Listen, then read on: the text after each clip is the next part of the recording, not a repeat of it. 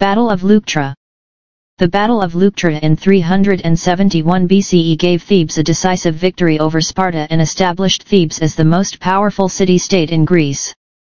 The victory was achieved through the daring and brilliant premeditated tactics of the Theban general Epaminondas, who smashed the Spartan hoplites and put to rest the myth of invincibility that Sparta had enjoyed for centuries. The exact details of the battle, which took place on the plain of Leuctra near Thebes, and even its full consequences are debated amongst scholars, notwithstanding the fact that the earliest source is Xenophon, who could draw on eyewitnesses for his account of the battle in his Hellenika. In the early 4th century, the Greek polis or city-states, following a century of mutually damaging on-off conflicts, had established an uneasy peace, but as Sparta called for the Boeotian confederacy led by Thebes to be abolished, war seemed once again on the horizon. Thebes quite naturally rejected the Spartan demands, a reaction not unexpected, as is evidenced by the fact that Sparta had already mobilized their army and taken a position on the western border of Boeotia before the Thebans gave their answer. Assembled armies. Sparta and its allies were led by King Cleombrotus. The army consisted of 4 divisions, Murae, numbering 2,048 men, of which 700 were full Spartan citizen hoplites. Added to these were some 9,000 men provided by Sparta's allies. Of this 11,000 total, 1,000 were cavalry. It might also be noted that after more than a decade of fighting, the Spartans' allies probably lacked enthusiasm for further conflicts.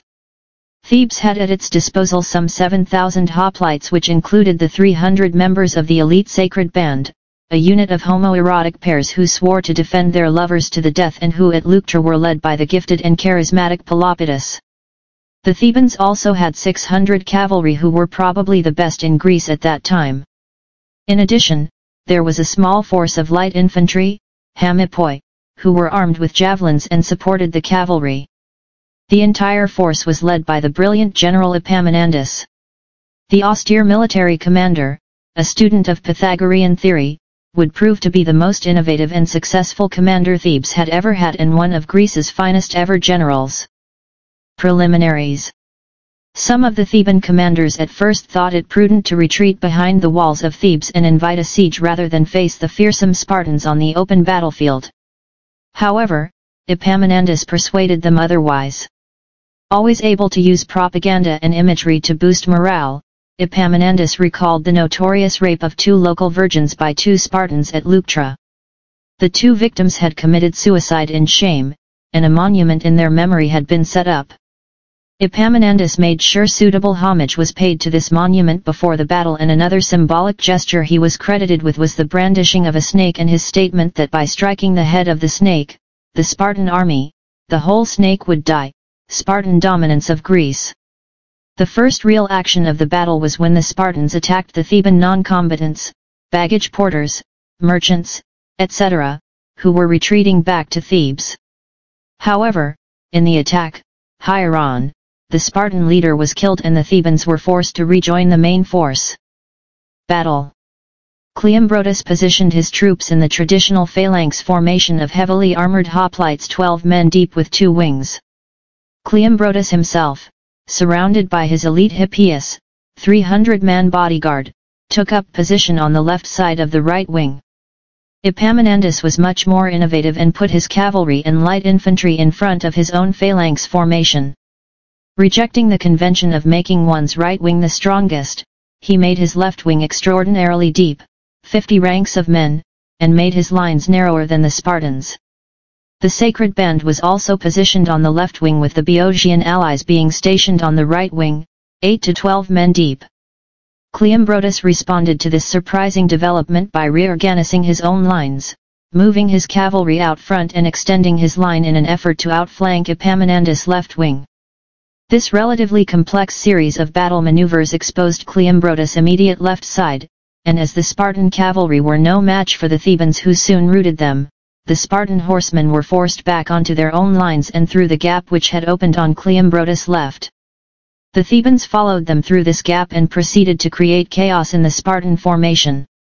Epaminondas, meanwhile, attacked at an angle towards the left so that, in effect, Cleombrotus was being pushed away from his own line.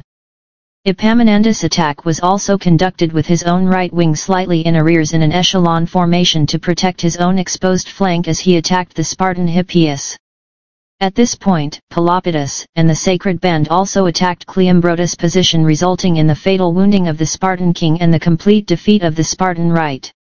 In all, 1,000 Lacedaemonians fell, including 400 Spartan hoplites.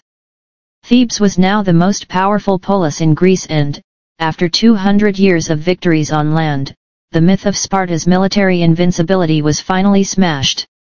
The strategies that Epaminondas had employed in the battle were not entirely new, but in the past they had been used more out of necessity rather than planning, and no one had ever combined them to create such a winning formula.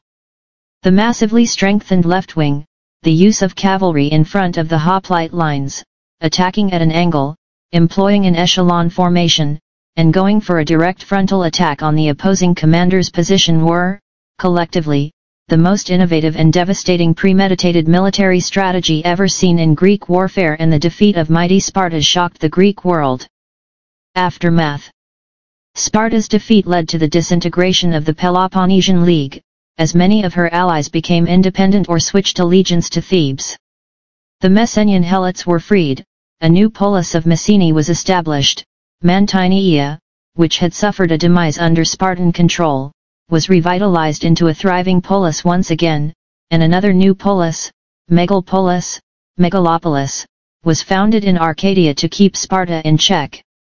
Following the battle and the complete upheaval of the status quo in Greece, Athens called for a peace conference in 371 BCE, but Thebes refused, perpetuating the power struggle between various Greek polis which had bedeviled Greece for the last century or more.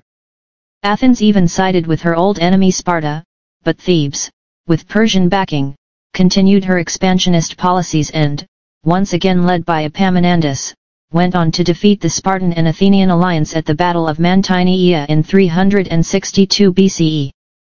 However, Epaminondas himself was killed in the battle, and following a damaging struggle amongst his successors and the continued weakness of Athens and Sparta, the short-lived Theban dominance of Greece came to an end, and the Greek cities were now ripe for conquest, a situation Philip II of Macedonia took full advantage of in 338 BCE.